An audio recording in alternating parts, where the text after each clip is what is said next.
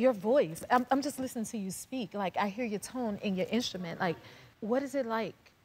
How do people react to you versus, you know, when you see you and hear you? Like, you get a lot of interesting reactions to your voice? Sometimes, yeah. It's funny, I used to be a tiny boy at school. I was one of the smallest in my class.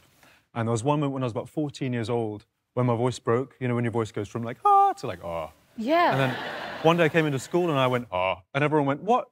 That doesn't make any sense. You're just a little boy. But I was really excited for my voice to break because I wanted to sing those bass notes. And I've always loved singing like the bass, like, ah, and then the tenor, like, ah, and then the alto, like, ah, and the soprano, like, ah. And that's where you live. That's where you That's live. what I do? Yeah. Okay. We're having a musician moment. Excuse us, because I hear it all in your instrument. You have a lot of range. You just went through it all. Because I hear it in your speaking voice. I can hear the top register, and then when you drop down to that bass, yeah, that's quite interesting. Yeah, thank you very much. Okay, I want to know, how did you get discovered? Well, when I was just a wee lad in North London, I was growing up, and I was experimenting with music a lot of the time. And I started to make some YouTube videos, and often it was me layering my voice with all those low notes up to the high notes to make these kind of harmonies. And these harmonies would be joined together, and I would be arranging songs. And that process of arranging the music and creating these layers, I was totally smitten with this as a process. And so I kept on building this, I kept on exploring it.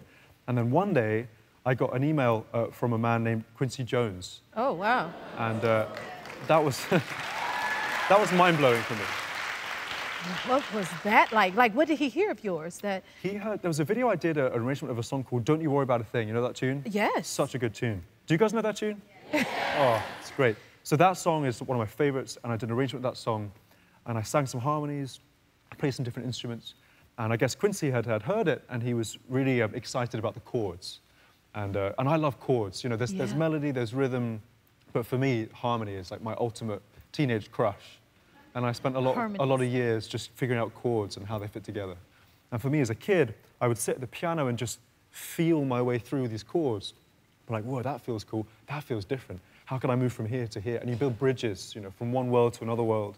And gradually, you kind of amass a language that feels like you can be yourself with it.